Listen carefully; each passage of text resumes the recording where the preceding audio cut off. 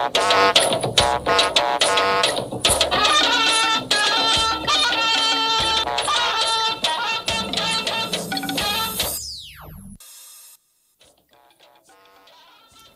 they are about to do to turn the country to a large construction site for housing units.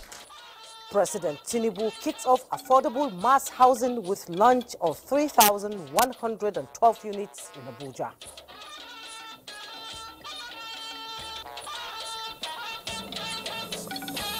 NLC and 2UC issues 14-day notice of nationwide strike over what they term unmet agreements by federal government. Deploying both military and diplomatic resources to ensure that the safety and security of all Nigerians. Also coming up tonight, Speaker Tajuddin Abbas urges Nigerians to be patient to reap the fruits of ongoing economic reform policies of the Tinubu administration. Hello and welcome to NTA Network News. I am Jummai Yusuf. Michael Olale will be joining us later tonight from Lagos, and Benny Adams is standing by here in our Abuja studio with some business news. And Bade Adele is also set with some of the latest news from the ongoing AFCON in Côte d'Ivoire. Remember, you can watch this broadcast live via our website nta.ng/live and also on our other social media handles displayed on your screen. We begin tonight with a presidential directive to the Federal Ministry of Agriculture and Food Security to immediately release about 42,000 metric tons of grains from the National Reserve to cushion the effect of current food shortage in the country. This was part of the outcome of the second emergency meeting of the Presidential Committee on Food Intervention held at the State House this Thursday evening. State House correspondent Musbah Wahab reports that the meeting chaired by the Chief of Staff to the President, Femi Gbajabiamila, resolved to take action on various measures categorized into short, medium and long term to ensure food security in the country. Minister of Information and National Orientation, Mohammed Idris, who briefed the media after the meeting, disclosed that the government is equally demanding the release of product by the Rice Millers Association from their storage. The Federal Ministry of Agriculture and Food Security has been directed to release about 42,000 metric tons of maize, millet and other commodities, gari and other commodities as in their strategic reserve, so that these items will be made available to Nigerians, 42,000 metric tons immediately. The second one is that we have held meetings with the Rice Millers Association of Nigeria, those who are responsible for producing this rice, and we have asked them to open up their stores. They've told us that they can guarantee about 60,000 metric tons of rice.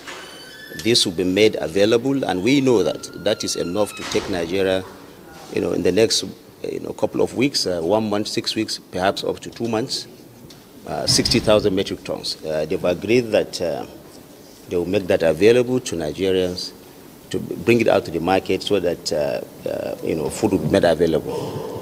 Now, the whole idea of this is to crash the cost of these food items. And these are measures that will happen immediately. While planning to invest massively in agriculture, the government says it intends to take a stern position against food hoarding. Now, government, of course, is also looking at all those who are hoarding these commodities, because actually these commodities are available in the stores of many traders. Government is appealing to them that they should open up these stores, make these commodities available in the interest of our nation. There is no point when the whole country is looking for this food. You are locking up these products so that you make more money, and then Nigerians suffer. The government is also looking at the possibility of, if it becomes absolutely necessary, as an interim measure on the short run, to also import some of these commodities immediately, so that these commodities can be made available to Nigerians immediately within the next couple of weeks. In the meantime, a statement from the Nigerian Petroleum Company Limited is assuring the public that there is no imminent increase in the cost of premium motor spirit, PMS, commonly known as petrol. NNPC Limited urges Nigerians to disregard what it calls unfounded rumors and assures that there are no plans for an upward review of petrol price. It advised motorists nationwide against engaging in panic buying as there is availability of petrol across the country. Another reassurance, and this one comes from President Bola Tinubu, who has again promised more positively impactful programs and projects that will leave Nigeria brighter and better off than he met it as president. He made the promise at the launching of the Renewed Hope Cities and Estate during the groundbreaking ceremony of the pilot housing project at Karasana in Abuja. State House correspondent Musbau Danwahab reports. In the last 3 decades, housing needs continue to grow alongside the population of a country. Previous administration had come up with various schemes, yet the deficit steadily increased from 7 million in 1991 to about 28 million as of 2023. To effectively bridge the gap, about 21 trillion naira is said to be required.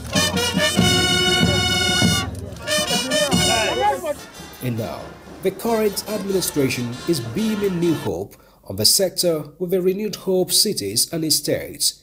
Ambitious as it appears, the solution is already worked out in its Renewed Hope Action Plan, with the administration targeting to, in collaboration with other tiers of government and private sector, get even the poorest Nigerians climb onto the housing ladder.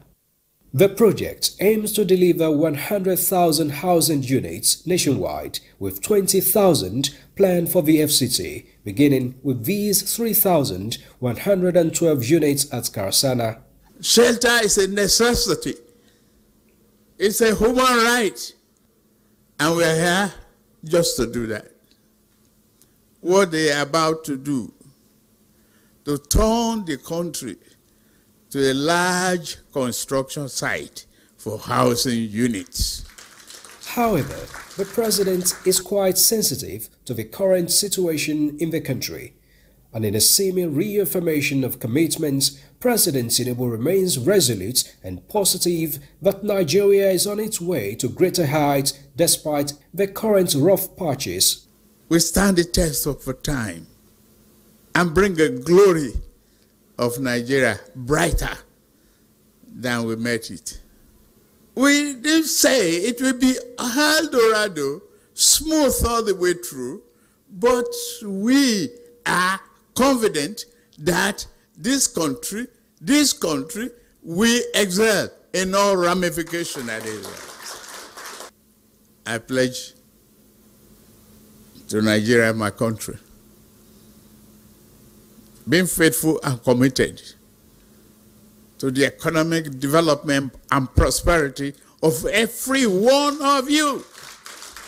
And so, the president wants Nigerians to share the hope, show commitment, and be ready to make necessary contributions for the betterment of the country.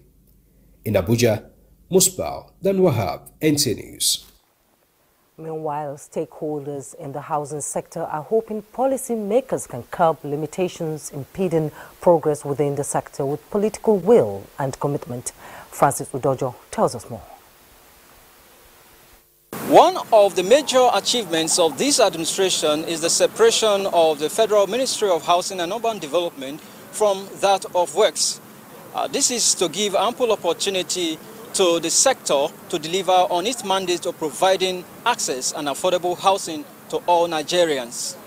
The launch of the Renewed Hope Cities and Estates by President Bola Ahmed Tinubu in Abuja signaled a new dawn in the housing sector.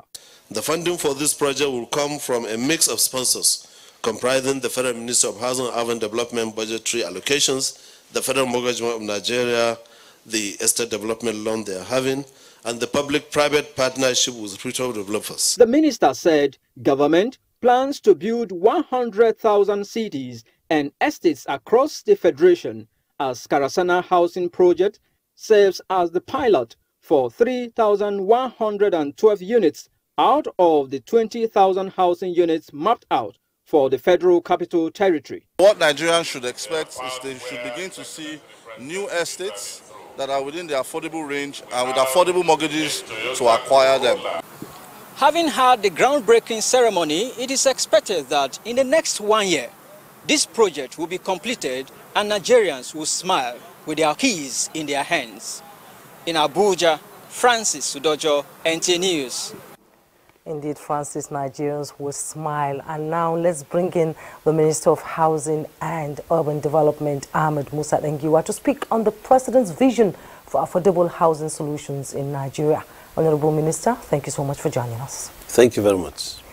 I'm sure that even in your position as Minister, you still reflect on the Jack Condé mass housing policy for the poor and the evolution of social housing in our system.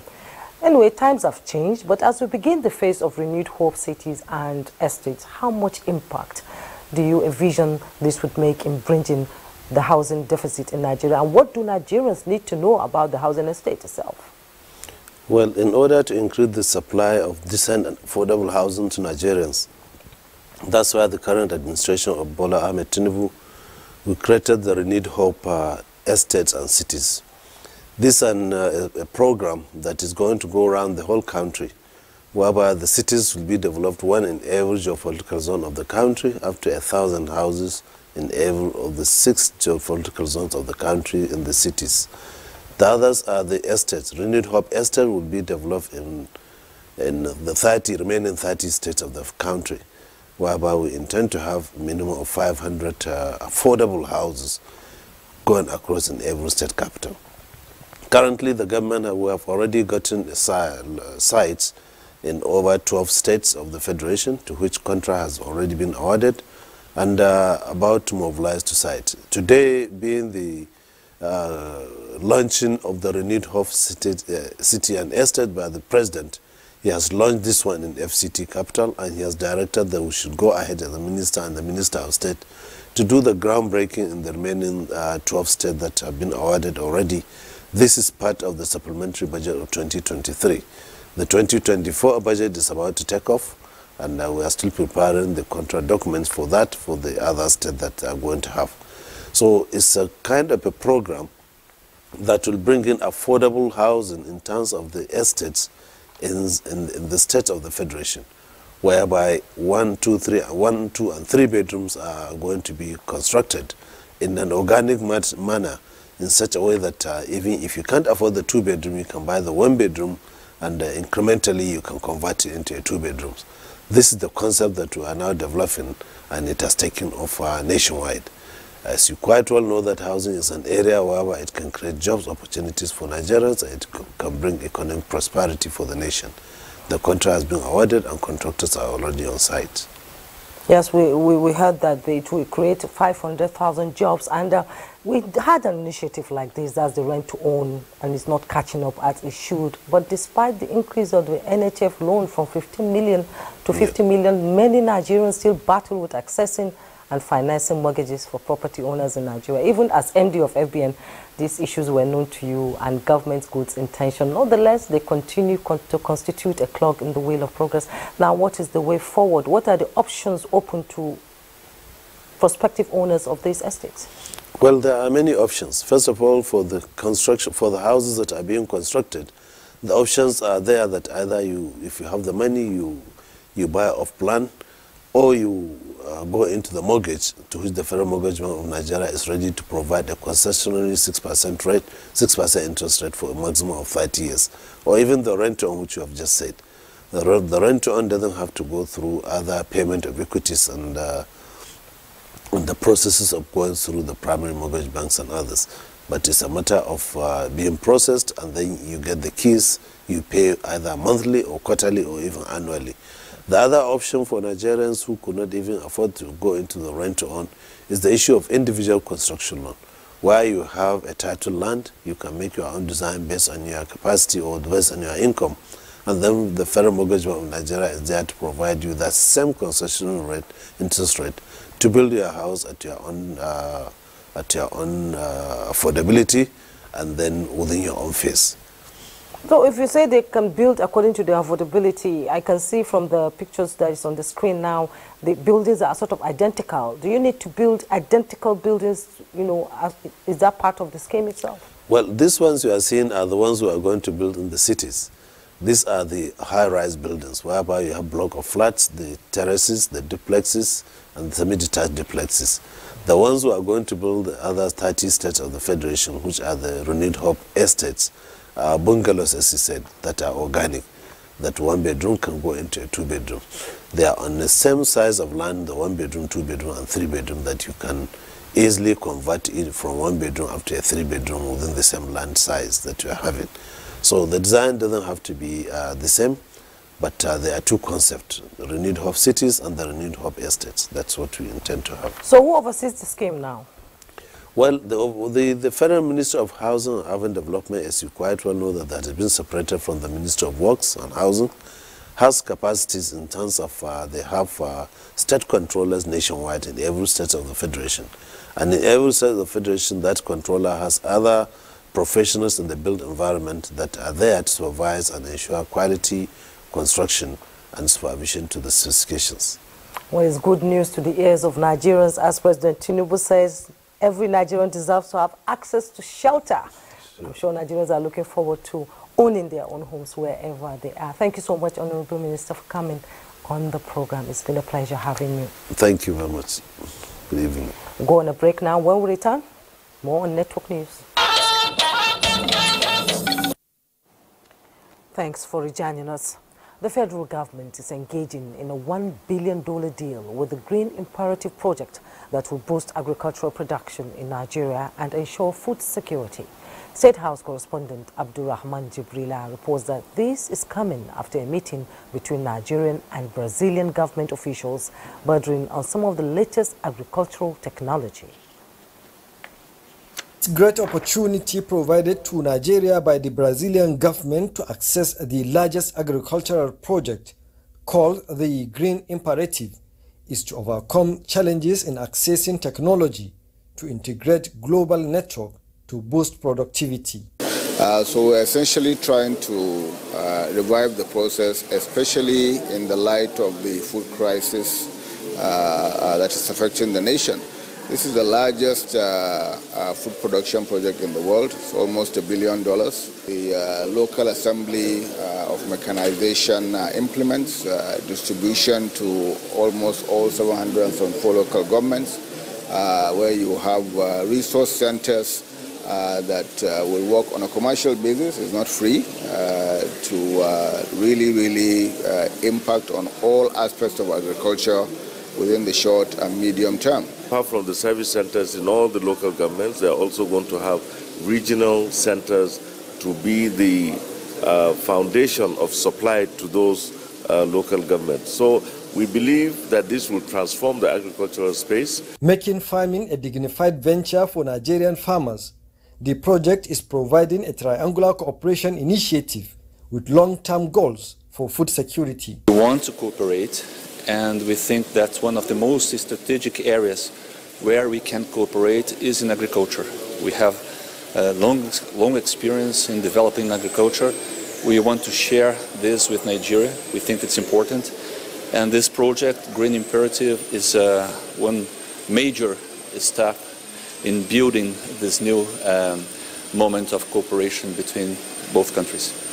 We are planning to have assembling a plant and to bring the parts and to take advantage in other parts in the Nigerian market to assemble the components here. This is some special technology that we will bring to the Green Imperative project. With more than 80% of Nigerian farmers being smallholder, the implementation of the Green Imperative project is expected to give them access to high-quality farm inputs for maximum productivity. From the State House, Abdulrahman Jibrila, NTA News. And from the legislature, Speaker of the House of Representatives, Tajuddin Abbas, is urging Nigerians to be patient to reap the fruits of deliberate economic policies and investment on the nation's security architecture by the Tinubu administration. Addressing a special press conference on the state of the nation at the National Assembly, the Speaker advocates synergy among the three arms of government towards achieving the security and welfare of all Nigerians. National Assembly correspondent Mitare Ipen tells us more. Thank you very much. It is uncommon for the Speaker of the House of Representatives to address a press conference on national issues outside plenary. And we're sure Speaker Abbas says this became imperative to express solidarity with Nigerians on security challenges in parts of the country. to those affected by the scourge of insecurity, I want you to know that your government hears you loud and clear. We are taking decisive steps to address the root causes of this menace, deploying both military and diplomatic resources to ensure that the safety and security of all Nigerians.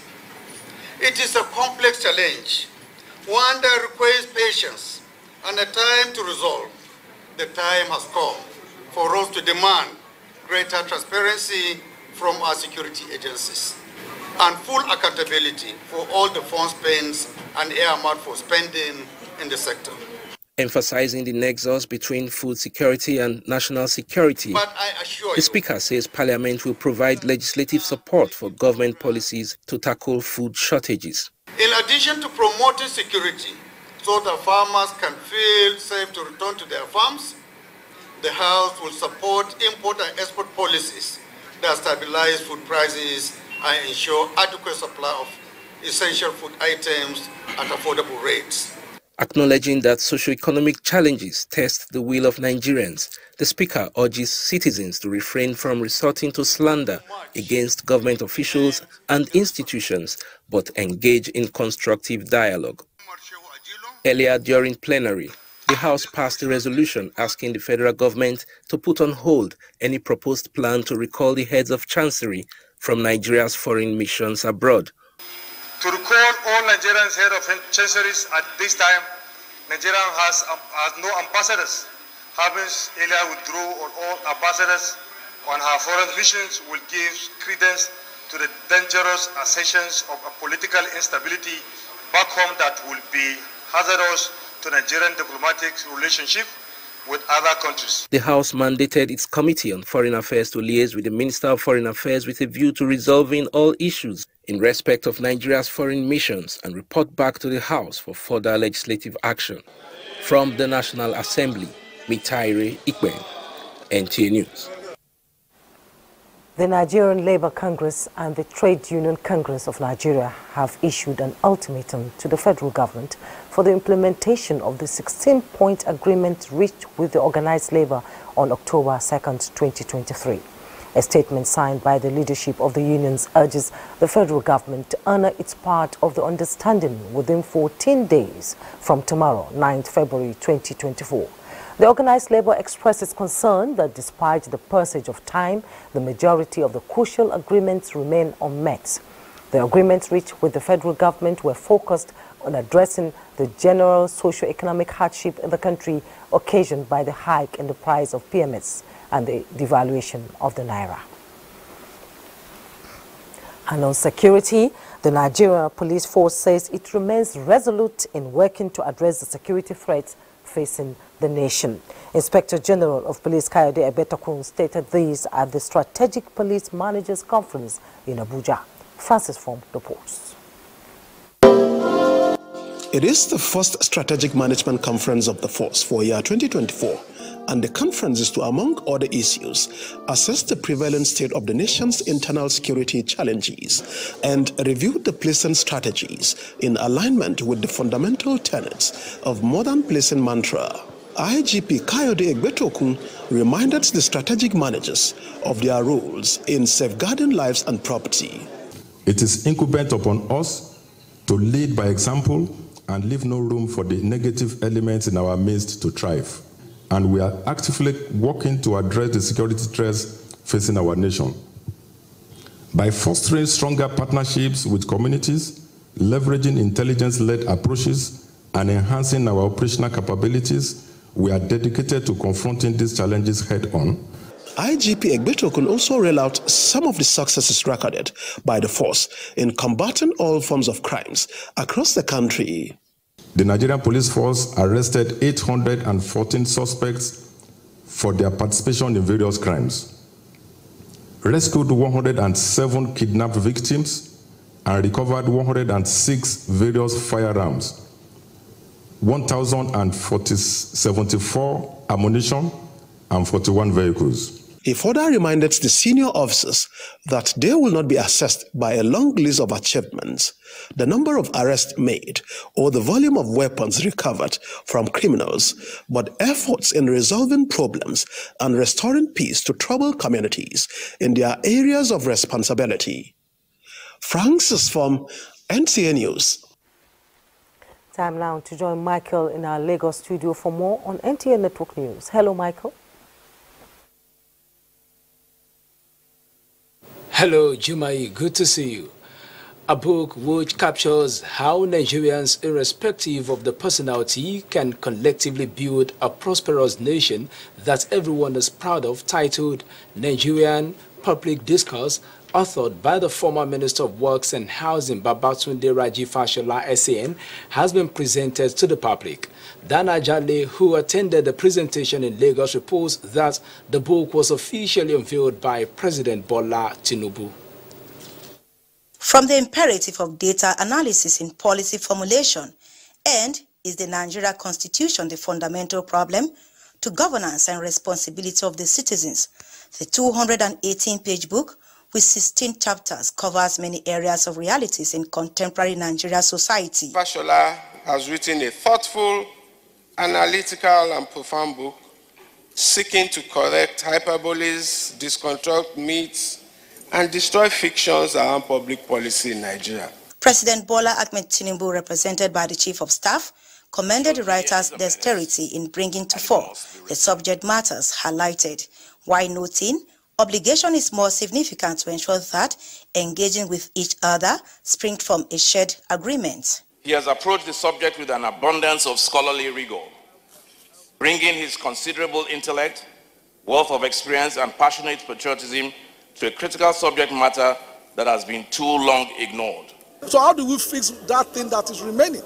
So that we need to start conceptualizing issues and not be emotive about it. Author of the book, Nigerian Public Discourse, Babatunde Fashola, SAN, described the book as a literary adventure aimed at reframing national discourse away from misconceived narrative and data brandishing in order to engender national growth and development. Nigeria is ranked on the list of nations where books are published. And this author is very delighted to have made a contribution to that global data. So accurate data will help us determine how many we are, what amount of water we need, what quantity of food. The book also contains other crucial issues such as housing deficit, reconstructing for a better life. In Lagos, Diana Ajale, NTA News. For a mega city like Lagos, urban planning and conformity with building regulations are major ways of maintaining standard for ease of access in emergency situation. Experts say many high-rise buildings in Lagos are not safety compliant. Joe Popola in this report examines the implications of this and how to foster reoccurrence of the recent fire incident at Mandelas in Lagos Island. Every city has a development template or master plan guiding the construction of houses, including where and what can be constructed in a particular area. With growing population, increase in housing demands, coupled with the need for makeshift structures for small businesses, illegal structures have become a festering sore. Experts say one of the major prerequisites for approval of any high-rise building is safety to guarantee a quick emergency response. Multi-story structures are a bit peculiar in the sense that there are lots of requirements expected of them to be met. And this will continuously ensure that those standards are met in terms of having necessary firefighting devices in place. We have instances where development precedes planning. For instance, in Lagos, there are many development plans, but the one for micro plans that will indicate where exactly you can build and what you can build and we don't have many of that. With the sad narrative of the Mandela's fire, where emergency responders could not easily assess the site of the incident, government is determined to change this unwanted narrative. Many houses in Lagos lack relevant approval, while many approved for residential have been converted to other purposes not suitable for the area. What was built completely different from what was approved. So what do you say of that? So we should all try to keep by the laws. If we say you should have setback, the setback are for purpose. They are for the comfort of that building. Provision of social amenities and development of other towns, experts say, will reduce the clumsy nature of the city center, but more importantly, stakeholders emphasize need for enforcement. In Lagos, Joel Wukbola, NTA News. That is it from here. The news continues with Jumai shortly. You're welcome back. With the distribution of critical medical equipment to 15 selected health institutions across the country by the National Lottery Trust Fund, hope appears to be in sight towards addressing medical tourism in the country. Minister of Special Duties and Intergovernmental Affairs, Zephania Dasalo, says the initiative is also in line with the renewed hope agenda of the President administration.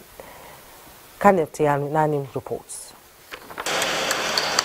The National Lottery Trust Fund is mandated by law to spend 20% of the net proceeds from lottery and gaming to provide services for the well-being of Nigerians. The agency, in fulfillment of this mandate, is paying attention to the needs of healthcare institutions across the country by providing equipment to improve the quality of healthcare accessible to citizens. This approach is in tandem with our vision of promoting socially inclusive projects among all Nigerians in a balanced, transparent and cost-effective way. The benefiting health institutions expressed gratitude to the federal government and pledged judicious utilization of the medical equipment. Most of this equipment being given to us today, we don't have it in our facility, and in that community, we don't have it. Since the insurgency that happened some few years ago that got our 2 functional ambulances destroyed, we are happy to have another ambulance now. In agreement with other stakeholders, the Supervisory Ministry, Special Duties and Intergovernmental Affairs expressed optimism that the initiative will be impactful in addressing issues in the healthcare sector. We urge all the beneficiaries to maintain this equipment so that others will be given to another communities. The Federal Ministry of... In a message, Secretary to the Government of the Federation, George Akume, reassured Nigerians of federal government's commitment to providing adequate health care for all citizens. The National Lottery Trust Fund has also programmed activities to carry out its next intervention in the educational sector. Kenneth Nanim, NTA News. And for the latest in the world of business, let's join Benny Adams. Hello, Benny. Thank you, Jumai, and welcome to Business. Amid rising costs of commodities in the marketplace, the federal government, through the Ministry of Industry, Trade and Investment, is employing a legal instrument to ensuring that customers get value for their money. To this end, the Weights and Measures Unit of the Ministry is seeking legislation to allow it bite rather than back. The first priority of this administration is to reform the economy to deliver sustainable and inclusive growth. Our challenge is not just to keep pace with change, but to stay ahead of it, and then to be the architects of a legal metrology framework that not only meets the current needs, but also anticipates any future challenges. The Nigeria Extractive Industries Transparency Initiative, NTA, and the Presidential Committee on Fiscal Policy and Tax Reforms have agreed to collaborate on deployment of reliable data, public disclosure to support ongoing governance and institutional reforms and public finance management. Rising from an elaborate meeting in Abuja, the Executive Secretary of NTA, Dr. Orji Ogbonnaya Orji, and the Chairman of the Presidential Committee on Fiscal Policy and Tax Reforms, Taiwo Oyedele, have agreed to work towards improving Nigeria's macroeconomic environment. This is as the committee is also looking at oil and gas, which is the core area of focus by NTA, as well as non-oil resources like the solid minerals sector, which NTA accepts to support in areas of information and data.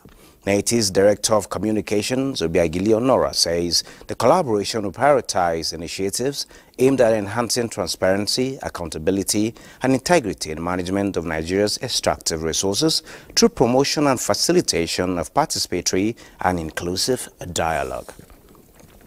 And now taking a look at the markets, investors lost 480.78 billion naira as the all-share index depreciated by 0.8%, continuing a negative trend. The all-share index closed at 101,227.42 basis points, with market capitalization also recording a loss of 480.7 billion naira.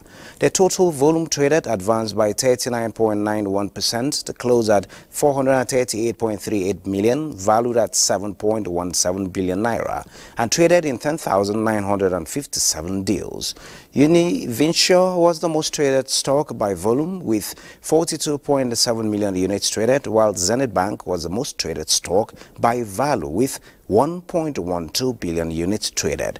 At the close of trading, the market recorded 6 gainers, 51 losers, and 61 units remained unchanged.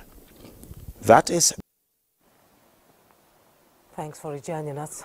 The federal government has given the Abuja Electricity Distribution Company, AEDC, 2 weeks to fix faulty electricity infrastructure or face sanctions. Chief Electrical Inspector of the Federation, Aliu Tukur Tahir, gave the ultimatum while monitoring electricity networks in Abuja. Joshua Ojito reports. There are reported cases of inferno attributed to faulty electrical installations. Nigerian Electricity Management Services (NEMSA) says safety of electricity consumers is key, and the monitoring exercise is to sanction defaulting distribution companies as well as sensitize residents. Faulty installations identified in parts of the FCT and reported to AEDC, but yet to be fixed after repeated calls. Also of concern is the faulty transmission line in Apo, which poses threat to lives of traders transacting under it, and NEMSA warns AEDC to act fast or face sanction. If it is not done within these 2 weeks, then an enforcement order is going to be issued to the utility company, which is the Abuja Electricity Distribution Company. An enforcement order means that they have committed an offense and they are liable for prosecution. I'm worried in the sense that there should be investment in the networks to ensure that all these defects across the networks are effectively corrected and new networks are constructed in line with standards and regulations. The monitoring exercise will be extended to other parts of the country. Joshua Ojito, NTA News. The Economic Community of West African States, ECOWAS, has resolved to scale up dialogue with the 3 member states, Niger, Mali and Burkina Faso, that have expressed the intention to withdraw from the regional bloc. At the end of its extraordinary meeting, the Mediation and Security Council says it will do all it can to keep the 3 members within its fold. Kevin Ehone reports. The confidence of ECOWAS stems from the fact that its charter stipulates a period of 1 year to finalize withdrawal of membership. During that period, all steps taken so far will be reviewed and diplomatic engagement intensified because it believes that both parties have more to gain staying together. ECOWAS maintains the path, the avenue of dialogue, of conciliation, of diplomacy. And that is what has further been reaffirmed here. And ECOWAS is quite cognizant of the fact that this intention of the 3 countries to exit ECOWAS would bring more hardship to the common citizens of those 3 countries.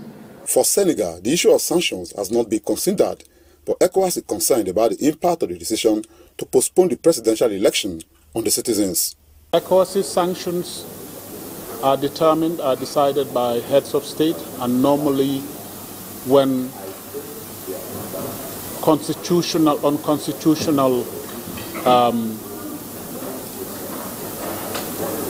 outcomes or unconstitutional activities are undertaken, that is when ECOWAS considers sanctions, or when member state of ECOWAS acts in a manner that contravenes ECOWAS's instruments, including protocols and treaties. The resolutions from this meeting are to be presented to the authority of heads of states and government of the regional bloc. In Abuja, Kelvin Ewonwaye, NTA. Still in the euphoria of Nigeria's win at AFCON, let's join Badi Adele for more. Hello, Badi. Thank you, Jumai. Now, Minister of Sports Development, Joe Neno, has charged the Super Eagles to be more focused ahead of the final showdown with Cote d'Ivoire. This was after Nigeria's sports administrators and officials, led by Nigeria Olympic Committee President Abu Gumel, came calling after Super Eagles qualified for the final for the first time in 11 years. A few days ago, we got the Progressive Governors Forum to make some huge support to the players and to the team. I mean, today, tomorrow, we're going to continue. We're going to put a shout out to all Nigerians that love football and the country to come out and motivate these young people. We're going to write out letters and make personal calls and appeals. Don't leave it to government alone. Everybody has a stake.